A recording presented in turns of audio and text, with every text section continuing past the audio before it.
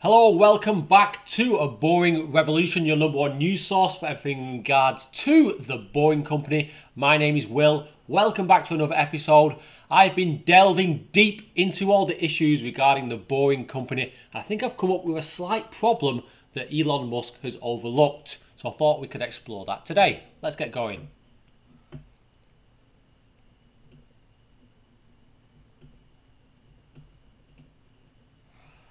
So, secondary tunnels and feeder tunnels. First of all, what is a secondary tunnel? What is a feeder tunnel? They're basically the same thing. You have your main arterial tunnel, and that is a tunnel that is constructed with a TBM. And then you have your secondary or feeder tunnels that come off the main tunnel and essentially feed it with pods or cars or vehicles. And they're critical to the running of this system. Without them, this system could not work for mass transportation. You wouldn't be able to get massive amounts of people into the system. So why are we not hearing about this from Elon Musk? And why has he not included that in his cost estimates? Elon is seriously underestimating feeder tunnels, their cost, and also their complexity to build them. So here we have his quote that I keep going back to every single week. $15 million per kilometre for a two-way tunnel, or around 7.5 million per kilometre of single lane tunnel.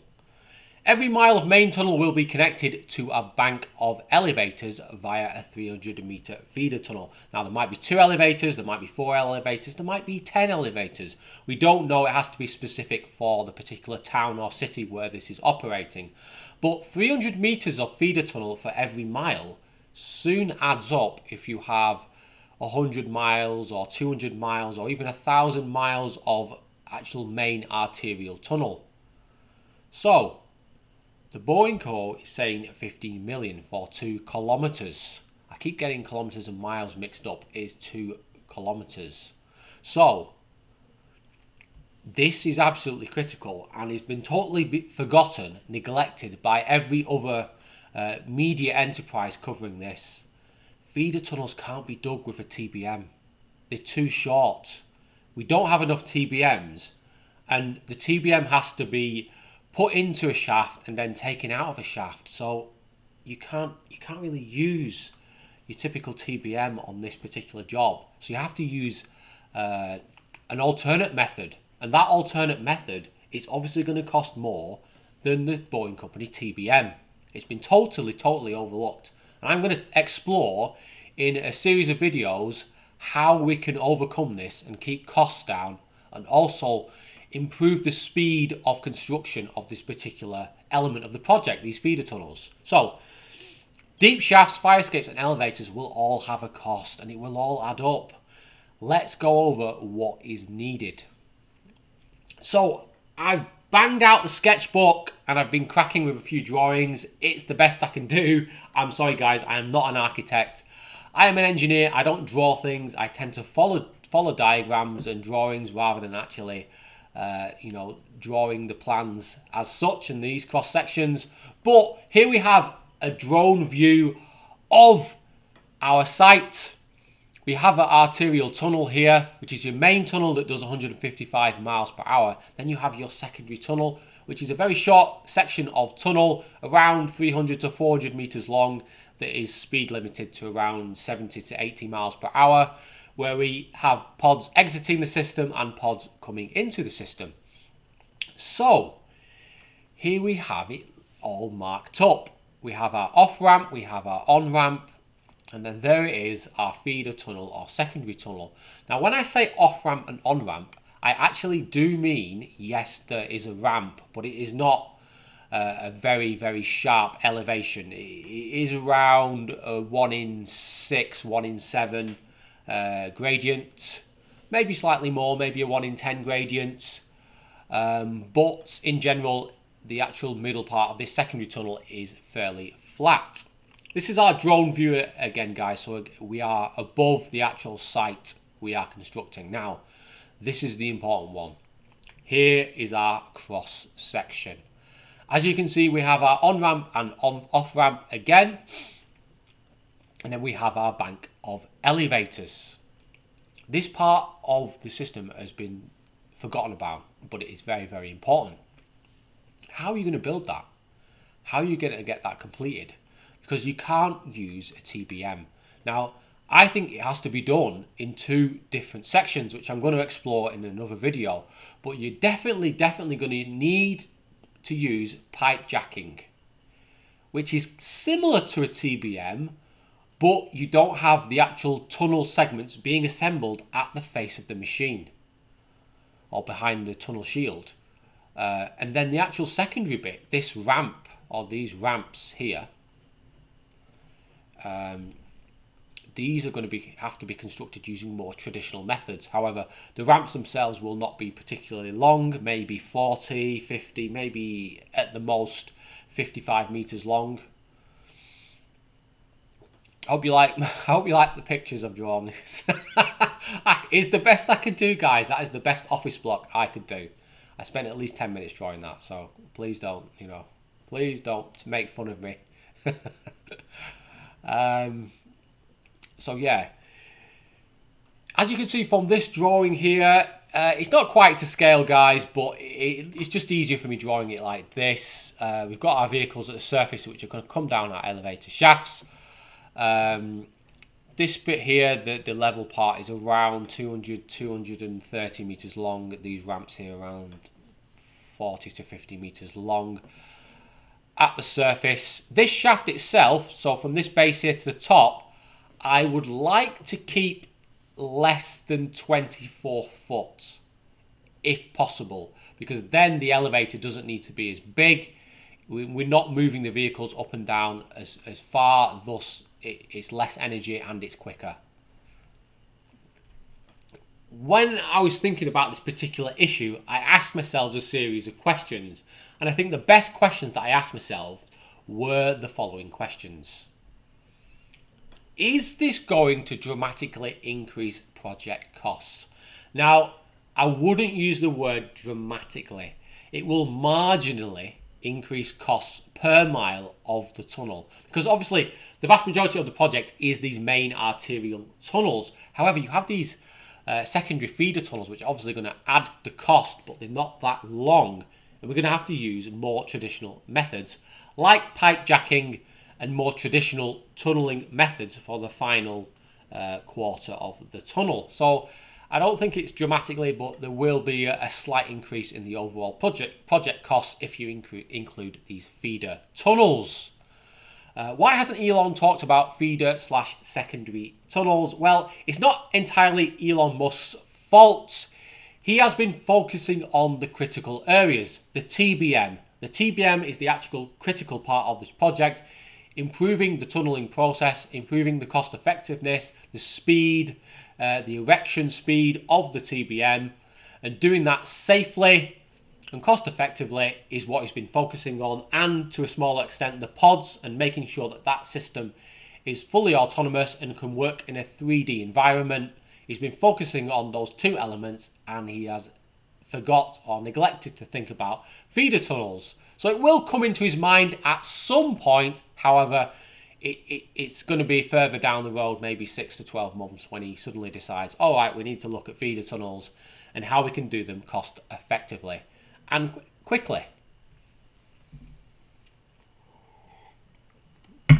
This is my favourite question that I ask myself. Will feeder tunnels dramatically slow down construction timelines? No. The critical thing is the feeder tunnels are not part of the critical path. And when I say critical path, the critical path is you have to do job A, then job B, then job C, then job D.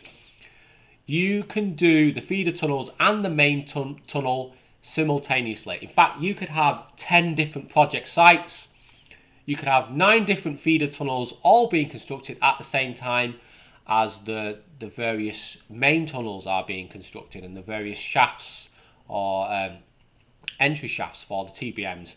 Therefore, it shouldn't really affect the actual timeline of the project unless you hit some kind of critical problem in building the actual feeder tunnel. So no, it will not hold back the projects themselves. You will have to increase the number of contractors you employ or the number of people that you employ yourselves to ensure that it gets done. Can we build feeder tunnels without excessive man hours? Yes. If we implement pipe jacking and we have our own team, or we find a subcontractor that is very, very competent in building tunnels using pipe jacking methods, I don't think that will increase man hours that much. You don't really need that many people to conduct pipe jacking. And then obviously a lot of the things in terms of sinking the shafts for the elevator and sinking the shafts for your pipe jacking, they can be done in a method that's more prefabricated. The actual walls of the shafts can be prefabricated off site. If you need to construct foundations, if you need to use board piles, again, they can be prefabricated. You could use micro bore piles. There are a lot of things other than the actual final sort of quarter of the actual tunnel that needs to be done with traditional methods. That will require lots and lots of man hours, unless you could invent some kind of mining machine or adapt some kind of mining machine that could do that final quarter of the tunnel. Then maybe no. I think that it'd be very, very possible to create some kind of battery-powered mining tunnel that could do the final 50 meters on either side, and before you know it, that's it. You've knocked through into your where the TBM is constructed, and then that's it. So no, I don't think you need excessive man hours if you plan in advance and you come up with your own construction systems that are going to minimize man hours, that are going to automate the process, use more machinery and use more prefabrication. So can feeder tunnels be built for less than $6.5 million per kilometre? Yes. I think that feeder tunnels can be built for around 5, maybe slightly below 5, definitely below $6 million per kilometre. So in the grand scheme of things, it's not going to add a huge or even a very sort of minor percentage increase to the actual cost of this project. Will this be a complicated build? I'm going to say yes. There's going to be your TBM, which is obviously the world's most advanced TBM. Then on top of that, you're going to use pipe jacking, and then you're going to use some kind of mechanical means for the final quarter of the tunnel. And you've got 3 different systems there, so you're going to have them all implemented together. Your actual critical path and your timeline or your program for this particular job is going to be quite complicated, how it all meshes together. Thus, it will be complicated if you get the right site managers, the right project managers, the right civil engineers on this job. They will all work together in unity and it will work. And if you keep employing the same people, if you have the same people working for the Boring company, either have the same subcontractors or you actually employ people directly and you have them working on multiple tunnels, this will suddenly become a lot easier, because all the problems will be there all the time. They will be able to understand them through experience and through learning from mistakes, and therefore it'll become a lot easier over time. So it will be complicated to begin with, but they must use the same subcontractors or the same internal people. They should really bring it all in-house. If they can bring this whole process in-house, including pipe jacking, including the TBMs, and including the more traditional methods of construction, it isn't that difficult. And that's my thoughts. I'm going to be exploring how we build the shafts, how we do the pipe jacking, and how we do the more traditional methods of construction in a series of videos over the next 10 days or so. And I've been putting a lot of effort into this, guys. And I think it's very critical that Elon Musk looks at this, and he looks at the methods that I've suggested and possibly implement them with maybe a few changes, because this could save the Boring company a good couple of $1 million per kilometre of feeder tunnel. Definitely. So I think that what we're going to explore in the next few videos is going to be very exciting, guys. This is right up my street. I hope you enjoy it, and please stay around and subscribe to the channel, because there's going to be a lot more coming in the next 10 days or so. Thank you for watching. This has been one of my favourite episodes to do.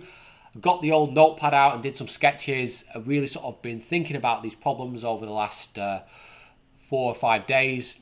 I've enjoyed doing it. Please like and subscribe if you've not already done so. Thank you for watching, and thank you to all my Patreons. Brilliant, brilliant guys for supporting this channel. I invest every single penny into this channel to make sure it is easier for me to produce excellent content like this. Thank you for watching, guys. Remember, don't be boring, and hopefully I will see you soon. Goodbye, and God bless you all.